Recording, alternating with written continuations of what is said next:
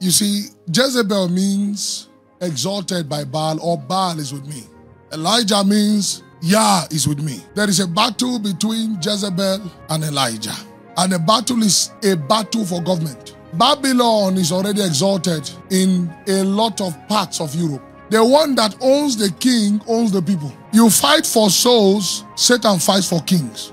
You win souls, Satan wins kings. With kings, Satan can take the soul you want. Do you understand what we're saying here? You see, there is a place in the kingdom of God for kings, but that thing can only happen when we have brightness. Gentiles shall come to thy light, and what? Kings to what? The brightness of thy rising. Something that cannot be ignored.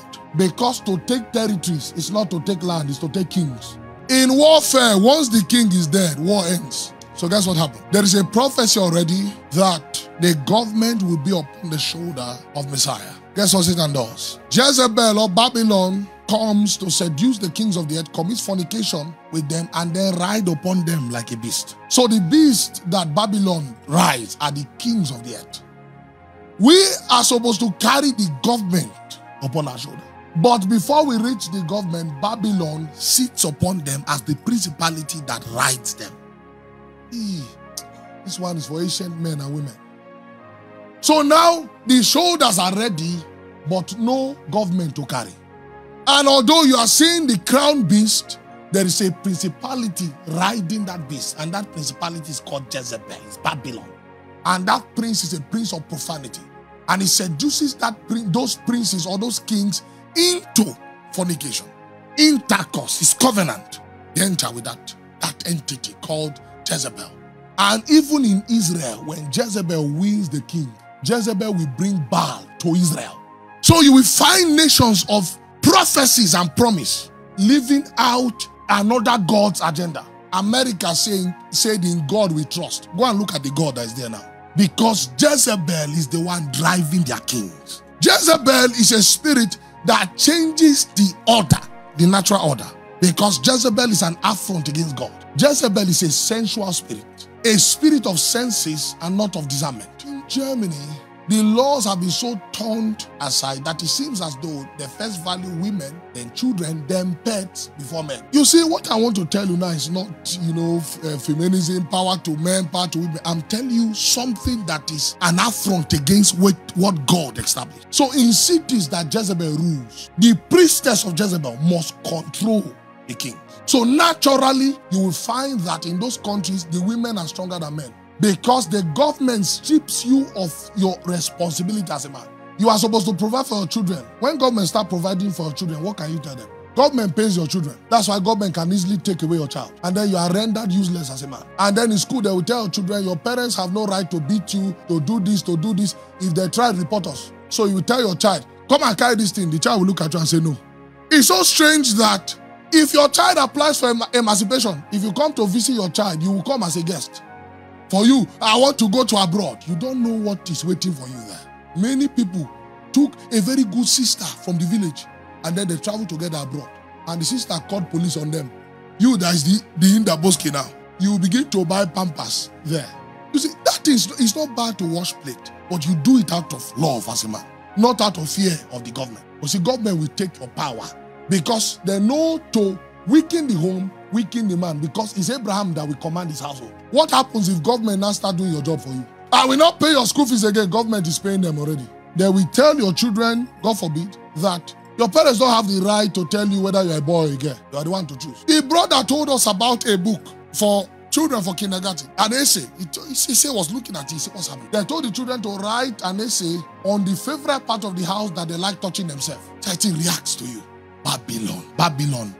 It rides the kings and shuts the mouth of prophets. If you do not know God, it's not like Africa that we can stand here and speak the word of God with boldness. The government will tell you what to preach so that you don't get arrested for hate speech. Even the government has now become the one who inspires you. So don't blame the pastors who compromise and go there and become money pastors. Because the only thing you have to preach there are things that appeals to the emotions of men. Because the devil is working on them through the emotions. So just tell them they will make it. they are okay, they should stay positive and be confident in themselves. Yes, that's what government want you to preach. Don't tell them about hell and heaven. No, don't do that. Don't attack any iniquity. No, that's hate speech, Allow gay and lesbians to come to the church. Just tell them Jesus loves them the way they are. Tell them, oh, we don't hate on anyone. Just come the way you are. You will change. And after some time, pastor too has changed. So that's your uncle that is telling you, yeah, we're okay. Are you sure it's okay in America? That's why you hear stories of certain men killing their wives and killing themselves. They didn't know what system they went to.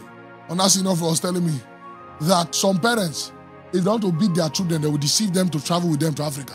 He said that some of them from the airport, they will start beating their children. I say, my God. He said, yes. The Bible says if you spare the rod, you spoil. Satan wants to spoil them. So it takes your ability to use the rod. Why can Satan do that? He now rides upon the king. Meanwhile, if the government is upon our shoulder, then government will function by the laws of our God. But if the government is upon the shoulder of Jezebel, who is a daughter of Baal, Baal is a god of fertility by corruption. In those days, you sacrifice to Baal at the beginning of rainy season. And Baal only collects children. Generations, that's what Baal is children. And in those days, the dead bodies of children has to lie littered on the streets. So if you go to a place that worships Baal, before the rainy season, there is a stench all over because the rotten bodies of children are all over the streets, in the high places. They say that's what fertilizes the ground. And then at the end of the rainy season, you still have to sacrifice to Baal. Children, that's what Baal takes. Guess what Satan takes in the Western world? It's children. Satan has corrupted the Western world because it corrupted the children. In school there, you see them reading books, little witches, there's nothing like the God of Israel there. No Bible, no nothing. A brother told us that the daughter reported them to the school teachers or something. The daughter said he wants to tell the school teacher something. They say what? Say when she does wrong, that the parent spanks her too hard. It's an African parent. No, a normal discipline. I'm not sure it's even up to what a lot of us have received. Your father is a custom officer. He goes to learn the ways they torture criminals. He learns it and he experiments at home. If you have an African parent, you bear in your body the scars of righteousness. Yes. I said to my friends, holiness was beaten into me by my parents. You must know God whether by choice or by force. If you don't want to go into the kingdom peacefully, they will kick you into the kingdom. Beating me one day, they were, you will not go to hell. You will not go to hell. There was a brother I had that the father is a pastor. When he's beating him, he first pray to God. He say, Lord, help him to understand that I'm doing this for you. Amen, amen. The beating will start. I told you about a brother who was a prayer band leader here. Fireful. He went to Europe. After some years, we heard he has now become gay. He said he's a gay. He says online, clearly, they showed me he's a gay Christian. God loves. He said, God loves them. A brother that used to hold hands and pray. What kind of prince is in that land? I told you that don't allow anybody deceive you and tell you that African demons are stronger than American demons. I don't know where people got that foolishness from. That in America, when you want to pray, God, heaven just open. Who told you? A land where you want to even pray, they will come and tell you, hey, noise, you're making noise.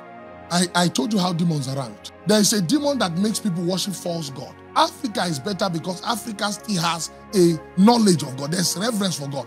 The only issue that they always worship false God, many of them. But there is a desire for worship.